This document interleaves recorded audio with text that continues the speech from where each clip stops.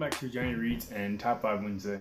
I will link to the Goodreads group in the description, and I will also figure out whose channel I'm supposed to link to, and I'll also link to that in the description as well. So this week's topic is books that intimidate you.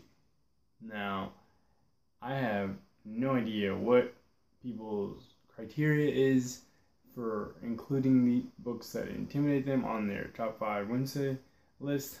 But I'm going to tell you right now, I have none, because I just don't understand the point of saying or thinking or anything at all related to saying that a book is intimidating.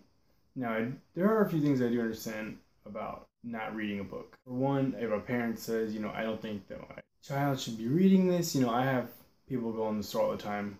They wonder if the book is age appropriate, and I guess I understand that a little bit. I also understand if a book was written in a completely different era in which the English language or whatever language is a bit different from what it is today, and it's just a little difficult to understand without some additional resources, such as Shakespeare, for example, which is why we have No Fear Shakespeare kind of things. But I don't understand someone just flat out saying this book or this author is intimidating.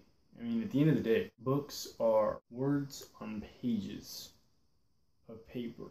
They're discussing and addressing themes and topics and issues that are being discussed and addressed in newspapers. They're being addressed in news media.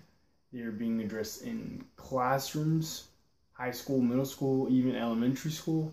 They're being discussed on college campuses. I understand that some topics are maybe more difficult to read about than others, but how is that intimidating? Can't even get myself into that mindset that a book would be intimidating. I mean, it's a book. It's a book written by a person just like you, just like me.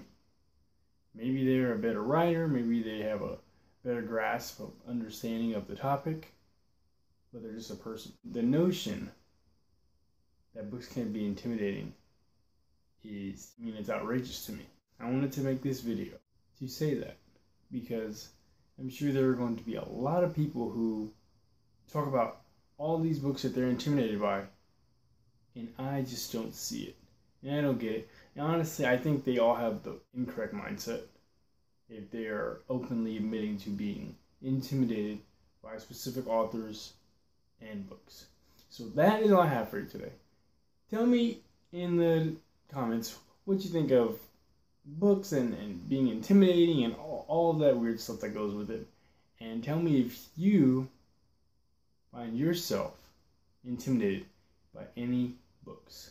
I will see you next time.